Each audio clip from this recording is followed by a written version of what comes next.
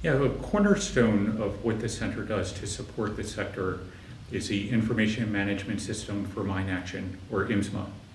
While as a digital platform it's quite powerful, to really be useful to the sector, we needed to have a standard way of exchanging information. In 2020, we reached a major milestone by contributing to a common language that the sector can use to exchange data. We facilitated and advised when data definitions that were adopted into the International Mine Action Standards. These are a set of minimum data requirements and a data structure.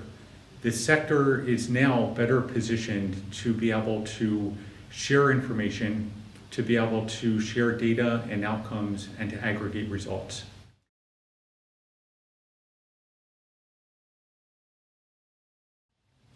Yeah, while IMSMA has been around for over 2 decades, the latest version, called IMSMA Core, represents a huge upgrade in capability.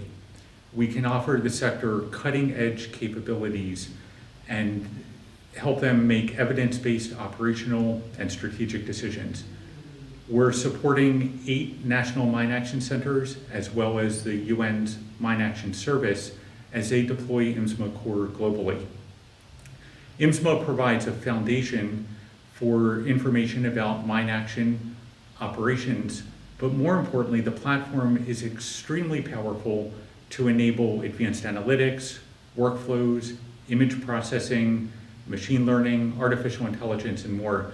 I'm really excited about the way the sector might take advantage of this tool, and really excited to see how we tap into these capabilities to advance program efficacy and ultimately to accelerate clearance efforts.